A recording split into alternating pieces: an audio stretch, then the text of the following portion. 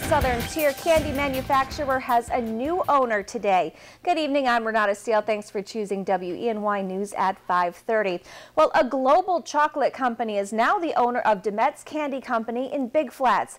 Brynwood Partners is selling its investment in DeMet's Candy Company for $221 million to the owner of the Godiva chocolate brand. DeMet's Candy is headquartered in Stamford, Connecticut, but has two nearby facilities, one in Pennsylvania and one here in the Southern Tier.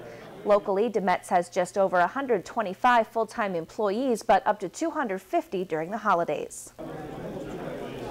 I look at this as no more another acquisition to a plant that's doing very well, produces a great product. So I think it's going to be good for the company, good for our local plant, and hopefully we'll see no adverse effects from this acquiring of DeMet's Candy. As sad as it was to let it go, it was we built it up. It's been a successful investment for us, and we really are proud of not only the facility in Big Flats, but what we've been able to do with the whole company.